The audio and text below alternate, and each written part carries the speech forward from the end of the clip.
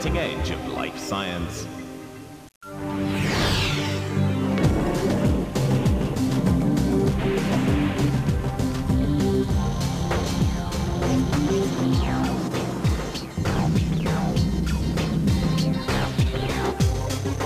Einstein.tv, the cutting edge of television, the cutting edge of Earth science.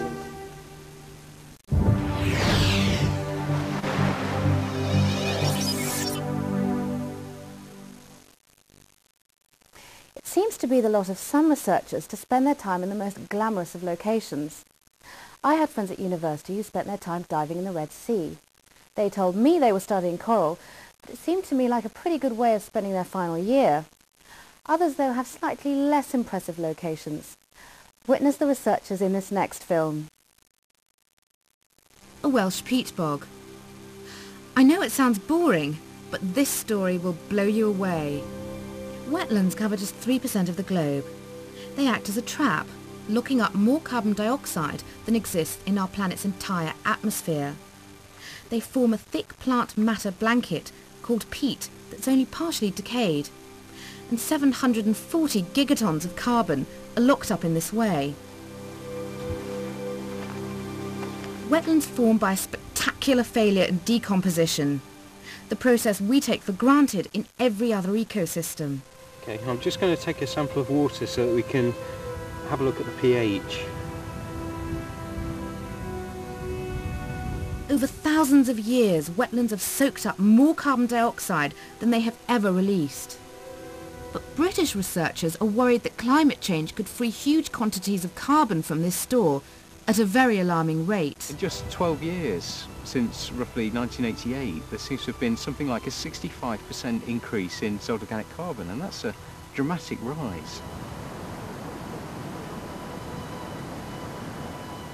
So we wanted to know really what it was in this peat that was bringing about the changes.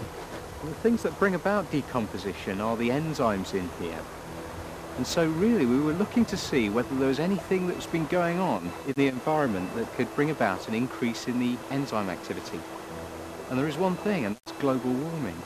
The latest climate models predict that by the end of this century, global temperatures will have increased by a staggering 5.8 degrees Celsius. Okay, so what we have here is a sample of the peat. It's actually full of enzymes, but those enzymes don't normally do much until, that is, we warm them up and add air. And when we do that, it's a bit like making a cup of tea.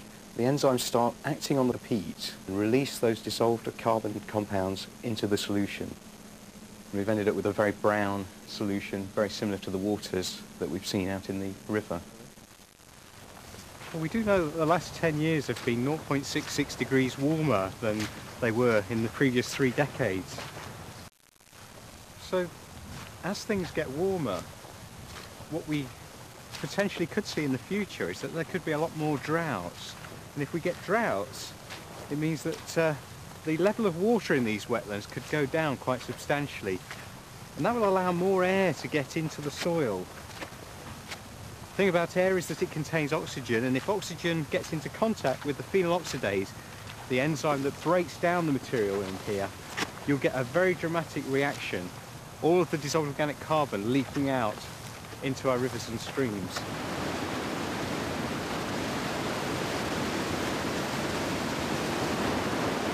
It's actually amazing to see all of this foam down here. I mean, that is really there because of all the dissolved organic carbon that's present in the water. It's acting a bit like the detergents in a washing powder in a way, and to create the bubbling effect that you can see there.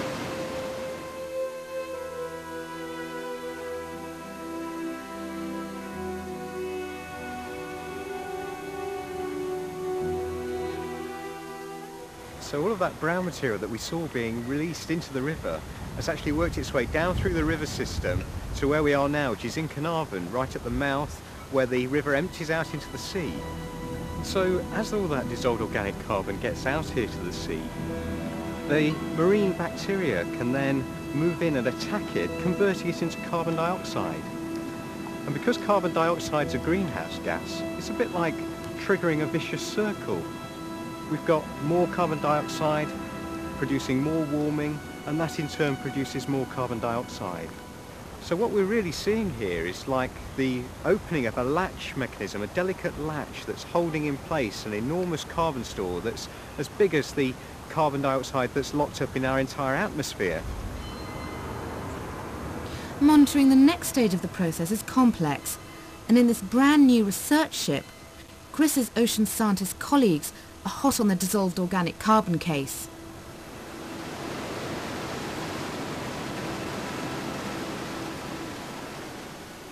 If the latest warming models are correct, then an extra 70 years of industrial emissions could be released by this process, potentially doubling the carbon content of our atmosphere.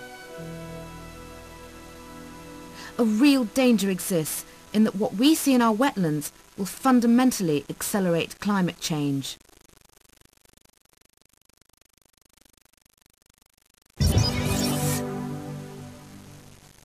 After that, I'm glad that even though the Welsh peat bogs can be cold and windy, at least someone's out there monitoring them.